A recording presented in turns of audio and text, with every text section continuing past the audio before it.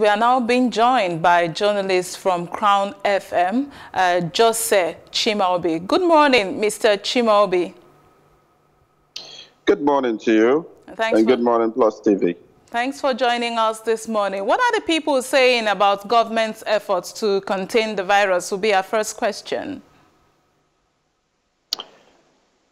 First, I think there is this feeling that the government is not being honest with the people enough, when it comes to the whole issue of coronavirus. And the efforts to contain it, like the commissioner said, is being hampered with by this whole hunger thing.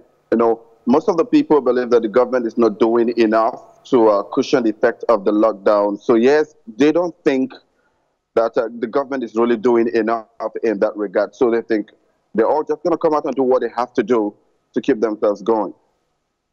Now, how would you rate the level of compliance to the lockdown order also?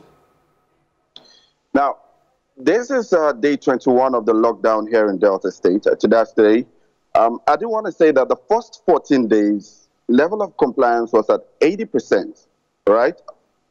Around Warri, Uwe local government area, Udu local government area, and parts of Ughelli. But the second phase of the lockdown, since the governor announced it last week, I have to admit, it's been very, very poor. Level of vehicle activities within the metropolis has been very, very high. Okay.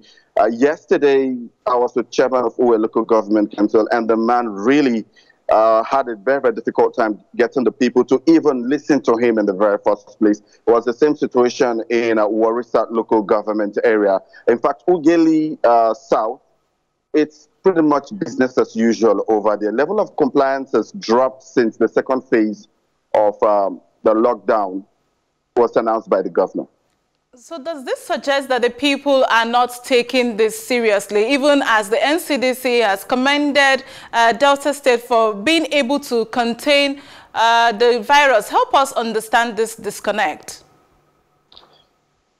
The people do understand the impact of the virus. I was in one of the communities where the government palliative was shared yesterday, and the people, you could tell, weren't happy with the way that the situation was handled. And first, there was this whole area called Frankaleme that had close to about 2,000 residents. They were given just one basket of beans, and that alone angered the people. They had to come to our studio. We visited the area, and what they were saying was that if the government wants them to stay indoors, the government needs to do a lot more, to cushion the effect of the lockdown. So yes, they know that the virus is real. Yes, they know that it's capable of killing them. They know it's not a death sentence, but they still don't want to stay in their houses and die of hunger because they believe a lot is not being done to take care of their basic needs.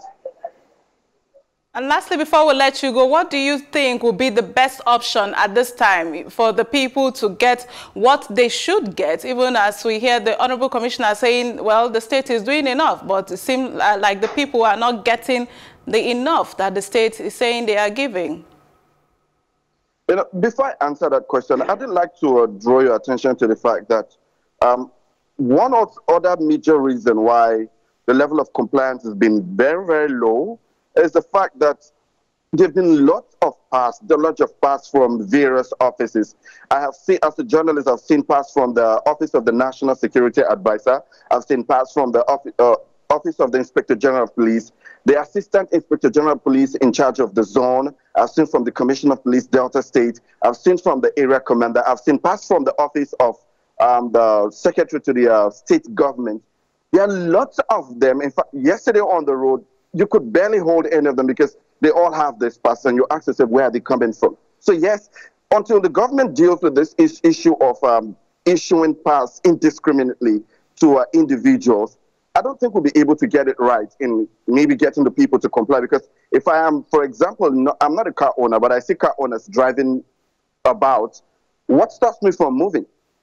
So in my own opinion, the government needs to first and foremost cut down or try to withdraw some of the passes they have already, okay, they've issued to individuals, And then another thing too, they need to re-strategize.